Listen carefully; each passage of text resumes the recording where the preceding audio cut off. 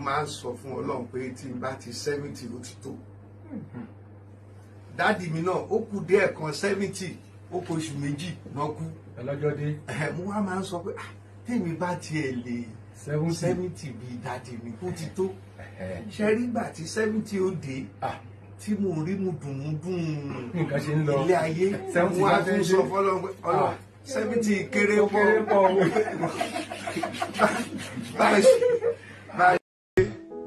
Ká ní mi ò sọ̀rọ̀ púpọ̀ ni mi ò lè rí fẹ́. Tí n bá lọ dákẹ́ ń sìn, àwọn Ìbàdàn wọn á níwọ̀ ló ń control mi. She's the best wife téèyàn lè ní láyé. Mo dẹ̀ ti break news fún dókítà ti sọ fún mi pé one gbogbo ohun tí ó bá múnú mi dùn bí ìyàwó mi jẹ́ kí n máa ṣe. Two wọ́n nítorí ọdún tí mo ní tó kù kí n tó kú pé kò pọ̀ mọ́ mi dẹ̀ pẹ̀kẹ́ nìkan kan nu yín máa sunkún ọ̀kẹ́ máa mi rí pé ó máa ṣe ó tí o.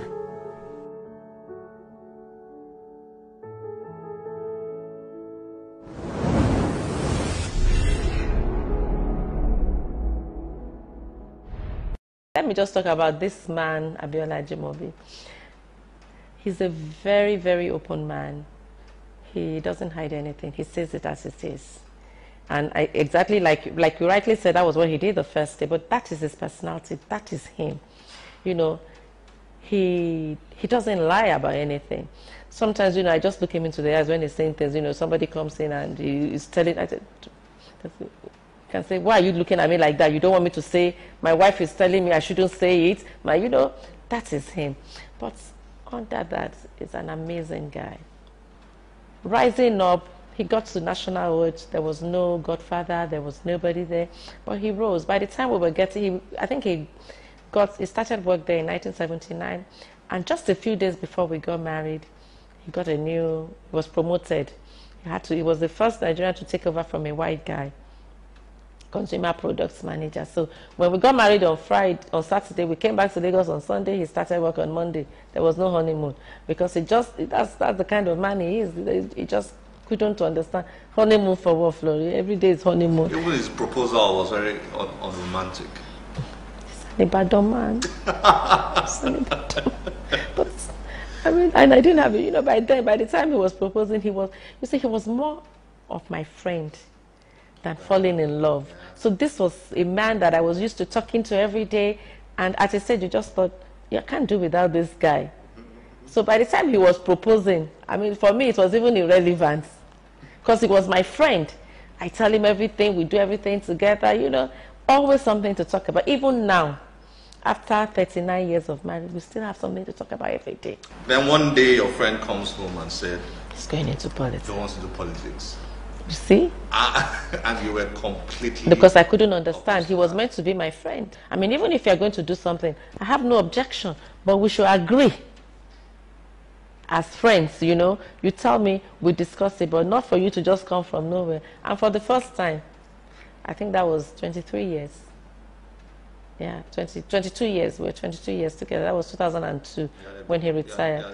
I saw another side of him that I've never seen. I thought there's nothing I would ask from him that he won't do. And he now told me that he's made up his mind and he's doing it.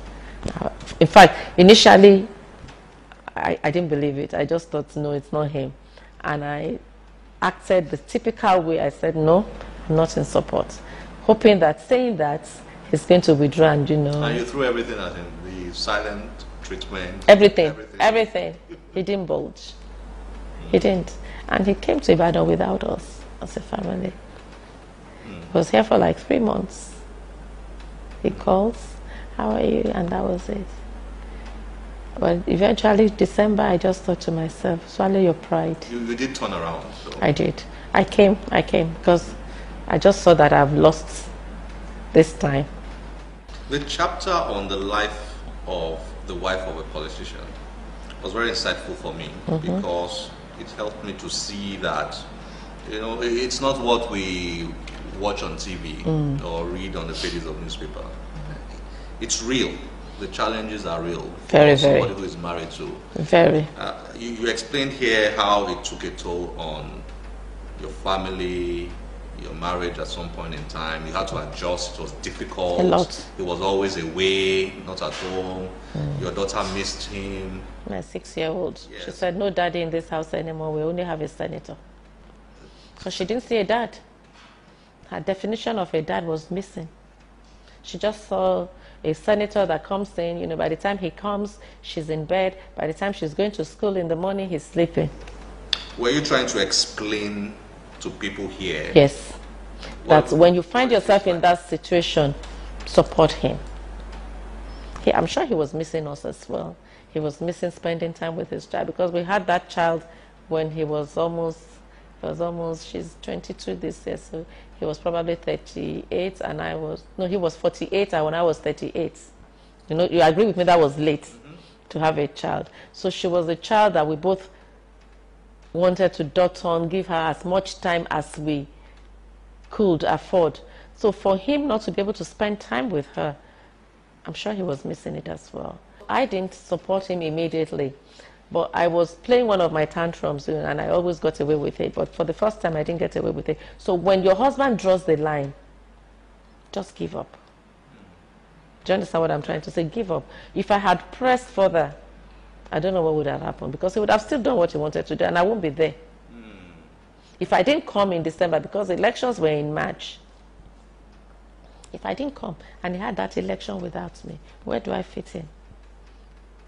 Still doesn't make me less his wife, but it won't be a supportive wife. I will still be his wife, but not a wife that was there for him.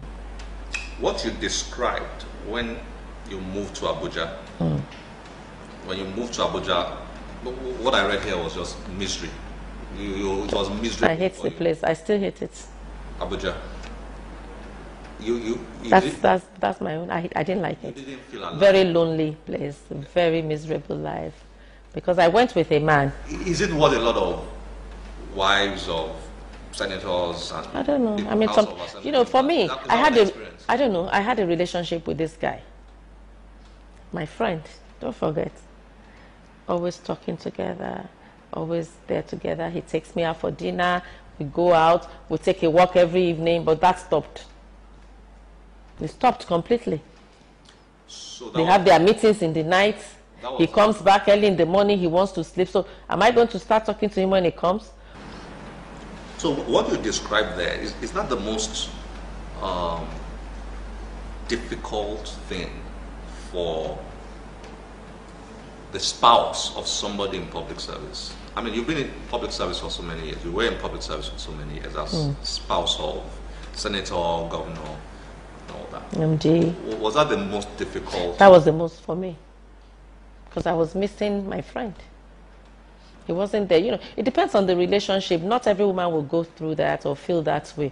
But this is a man that I had a very close relationship with. And we had a system, you know.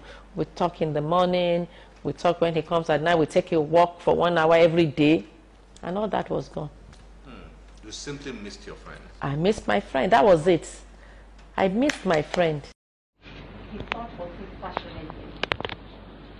My husband took ill precisely, I think, on the 17th of May, on the 27th of May, and he was hospitalized. And I was reading in the papers that the governor of Oyo, His Excellency, he's the leader of the state. I have no reason not to like him. He didn't call me, but he claimed he did. I don't have your number. I've never spoken to you. I'm just putting records straight because this is the family of politicians. I don't want anybody to tarnish my husband's name. And I'm just saying this. I don't want to mar his image. It doesn't matter. My husband has been buried. He's gone. It could be me tomorrow. It could be any one of us. Life is short, and it's all vanity and vanity. Whether you're in PDP, whether you're in NDP, my husband is dead. Right out loud, what else do you do? He didn't call me. Even if he had called me and I didn't pick up, I never have his number. I've never spoken to him. He can send me a text message for record purposes. And then today again, I opened the paper